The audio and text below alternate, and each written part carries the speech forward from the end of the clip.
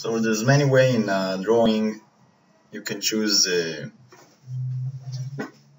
how to select your objects.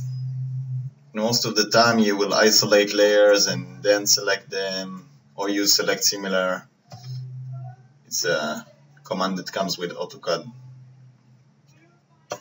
But there's a better solution, like always, and I will show it right now. So we start with the Lisp called SS. We call it from the command line by typing SS, and we'll start from and in this case I want to select similar polylines in specific area of the drawing, not in the whole drawing. So in this case it's a polyline, sits on a layer PVC75C6, and I want to select the similar objects around this area without isolating anything. So I just type SS, I will select the first object. This is my main object that I want to select others that are similar object like this one, and then watch the prompt, select area for similar object. So after you right click, you need to select the area. So I select it like this, and you can see Autocad has selected only similar object. Actually, let's face something else. If I will stand on this line and draw a circle on the same layer and type SS again, and again select area for similar objects, it will ignore this type of entity. This is a circle, so it just ignore them and looked for polylines only. So you will play with it. But if you want to select similar object on selected layers, counting the differences of the entities, you just type SSL and select the first one, and again select the area on the same layer. It should be select the area for similar objects, and you see in this case SSL selected the circle also. So you've noticed we have two commands. Play with it. There's another cool thing, it's called SSB. It will select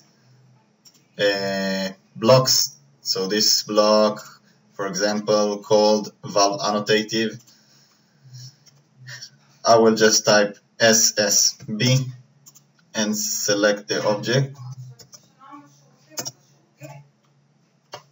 So in this case, this entity is valve annotative and it's a block reference.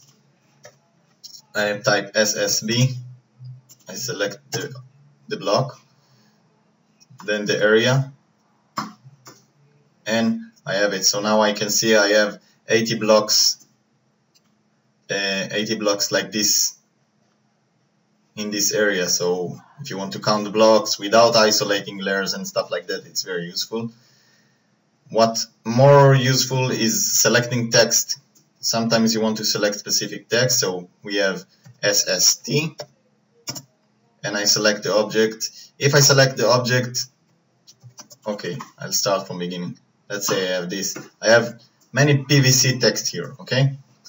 If I choose SST and select the object, now I will select again the area for the object. It will select only the exact match, only the exact text. But I have other options using wildcards. So SST, and now instead of selecting the object, I type again enter, and then enter the text to select. So if I type, it's case sensitive, so I type PVC and then wildcard, enter, I select the area. You see, it selected anything containing PVC. Okay, so if in this case I have text and I want to select the text like PEF, and it's in the middle of the string of text.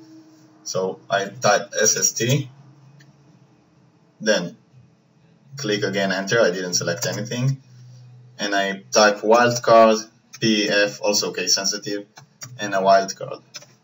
Then I select the objects and I see it selected two entities that has PEF in the middle. So in other case, if I type SST and enter again and put PEF and just put a wildcard and search for it, it will not select anything because it looks in the beginning of the sentence. So SST and PVC wildcard and select will select all the entities that start with PVC. So there's the difference, the game with the wildcard. So just play with it.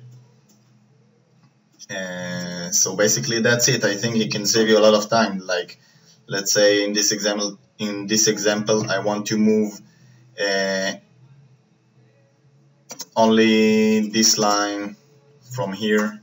You know, I can just type move and I'm just moving it. I can also call the command during another command. So let's say I want to copy. I just type tag SS. I select the first object, then the area, and then I have 4,864 objects, and I just can copy them here. You see, I've just called the command in the middle of other commands. So if you get used to this list, you probably won't ever go back to select similar or other options, because it saves you tons of time during the work. If you have any other additions you want to add, feel free to comment or send an email and we'll improve the list for you. Thank you very much. Hope you enjoyed the clip.